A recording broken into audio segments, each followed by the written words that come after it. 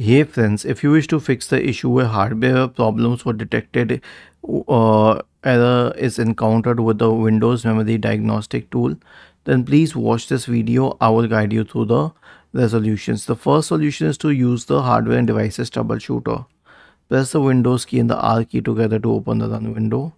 Type the command msdt.exe space -id space device diagnostic and hit enter. Click on next and then it will start detecting for problems with the hardware and fix them if possible. The second one is to disable the overclocked frequencies on your system. Okay, so if you're using an overclocking tool like Armory Crate, switch it off. The last solution is to replace or add a RAM. So if your system is low on RAM, then you will have to add the RAM. But if it is not low on RAM, then you will have to replace the RAM.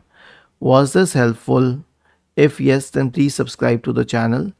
If not, then let us know in the comment section of the video on how we could help you further. Thank you for watching this video and have a nice day.